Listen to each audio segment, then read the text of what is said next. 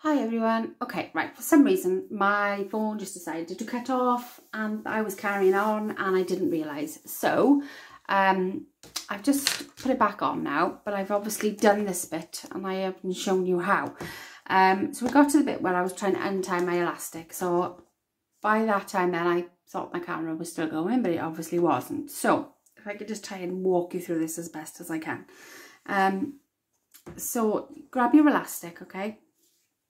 Now, to do this, you would need to come from the outside, all right? So bring your elastic through from the outside, the front of the book, then this side of the book, through, okay? You take that elastic up to the top, through to the top hole on the right, okay? Then you take it back out that side and you bring it in through the middle hole. Then you take it down through the middle hole and into the left hole. Okay, take this up to the top, into the middle hole, into the left hole, sorry, and then you'll have a piece of elastic. Okay, you only need a tiny, to get you to here to tie it up. So what you want to do then is put that elastic then through into the middle hole. All right, so you have two bits going into the middle hole. Okay, and then that ties up with your other end. Okay, so your other end then will be sticking out like this out to the back. All right, so you want to cut off a bit to get it to here, and then again do the same thing, just thread it through the middle hole, grab them together, pull them tight but not too tight because you don't want your book to buckle, and then just tie this bit together then. Okay, so I hope that's okay. Then what you want to do then for your closure is to find your middle score line. I eyeball it and just sort of find my middle. So that's about my middle point, I think. So yeah, so I just tend to generally here. I haven't got a crop, but those biked crocodiles, and I haven't got an anywhere punch either. So I just have to do it with my pointy stick. So I will go in about there. So just go in, and then what I do then is I make my hole, try not to stamp myself, and then just push it through. Okay, then I come back through this side and push it through that side as well. Okay, so that's my closure. So I'll cut off a bit of elastic. So that's about enough. Put it in half.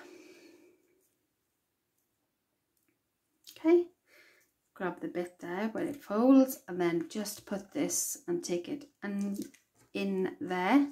Okay, now I have to tend to use my pokey tool to try and do this because it's a little bit fiddly.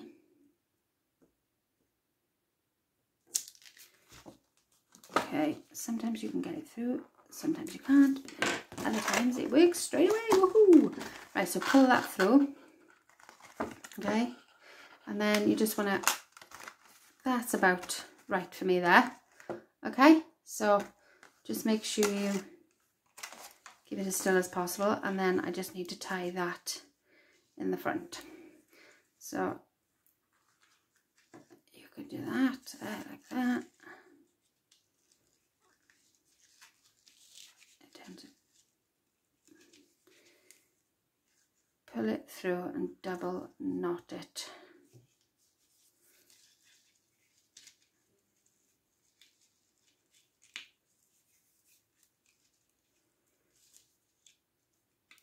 Okay, get those, and that should be where I want it now. Yeah. All right, so that's that, and then you just put your inserts in. So we have got this one. So I'm going to go in the front. Then I tend to put another one in. Say this one can go next. Okay, then I tend to put my folder in.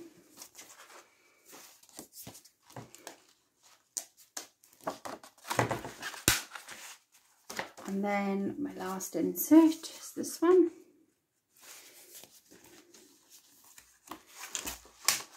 And that is us done and dusted. Okay, and that's when I tend to decorate it up then. I'll go back through and I'll put my stickers on things. I'll put some tags in the back here, like so. Yeah, we can have a little Santa Claus here. Okay, and then we'll do the same in the folder. Put some of the tags in. All of them for Christmas. Put this Believe one in. And this is why I go through and I just make tags of things. It's just easier. That reindeer one there. That one.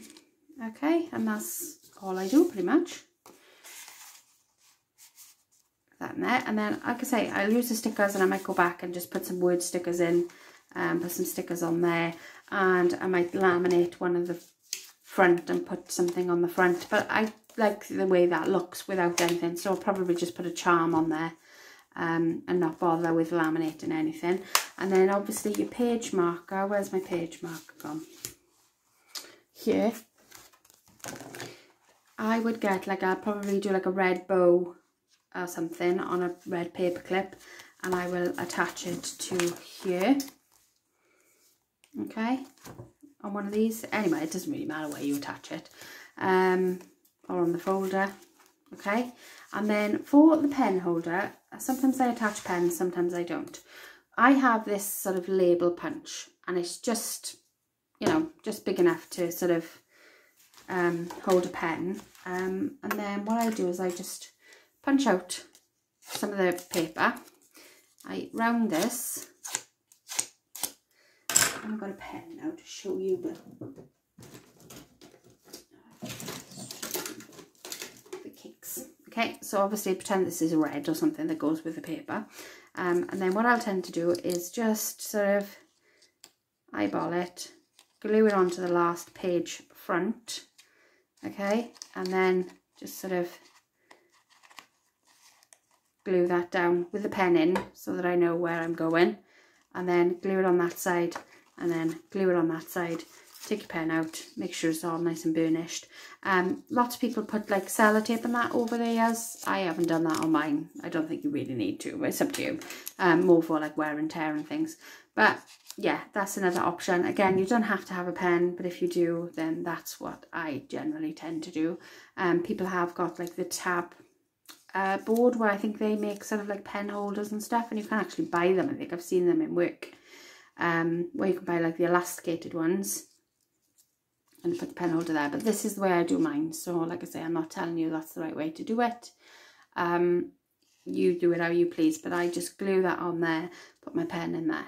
Okay, so that's about it. So I'm going to stop now, and I'm going to try and upload these videos, and it's going to have to be in 2 parts now because it turned off, which is a little bit silly. I didn't really want it to do, but that's okay. And I'm going to go back around and corner my edges because they are quite sharp if you don't corner them. But yeah, that's pretty much how I make my TMs. So I hope you enjoyed. Like I say, I love making them. And yeah, this one will probably go on to my Etsy shop now. And yeah, so I shall speak to you all soon. Thank you so much for joining me, and thank you for bearing with me while I did this video. If you found any of it boring, like I say, skip parts that you don't need to watch. Honestly, you've probably seen this about 1 billion times, but yeah, I just wanted to show you how I make mine. Okay, so I'm going to tidy up my mess now. Look at all this mess on my desk. Terrible. Right, I shall speak to you soon. Thanks guys for watching. Bye.